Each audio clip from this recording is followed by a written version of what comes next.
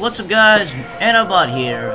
Recently, you may remember one of my first Roblox tutorial named How to Make a Leaderboard. Yep, it is. So, in order to make the leaderboard here, I'm going to show you how to make an add point script with the leaderboard. So, let's get started. So, here's the leaderboard what we made in my first Roblox tutorial. But first, go to your start GUI and then get a screen GUI.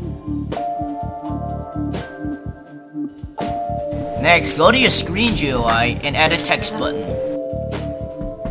Text button properties and then type this position 0, 0, 0.5, 0. Then give it a name. Now go to the text button and add a local script. Now you're going to have to type this one. But before that, go to your replicated storage and then add a remote event. Rename it whatever you want. So now type script.Parent.mountain button one click and then connect into a function. This is where your click button is going to activate. Add an end and then type game.ReplicatedStorage.Your remote event and then you have to fire the server. Then go to your leaderboard and then this is where you're going to add your points. Now you're going to have to type this script again.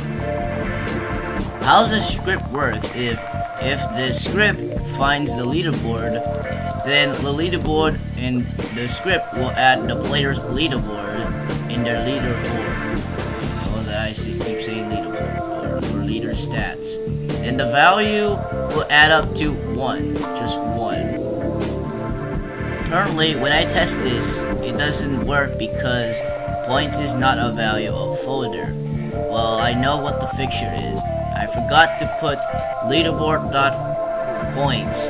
Make sure it's accurately pronounced punctuation with the values. Now, let's go ahead and test it again. As you can see, it's working very well. So, how does it work? If it press the button will add the points. But that's not all. The remote event will fire the server and then add so many points that you will get some more points as money. If you guys haven't know about remote event is kind of like a server, and it can handle the server. This remote event will handle the server that will tell everyone the points is. So as you may see, player 2 has more points than player 1 because it would show each of the server. Without the remote event, they will not show it and will show their points privately. And that is all for this Roblox tutorial. Sorry I haven't posted any tutorials. If you guys want more content like this, make sure you subscribe and post the notifications on. And if you don't, you're gonna step on a Lego and it will be hurt so bad. So anyhow, leave a like and subscribe for more SMGs. Peace out!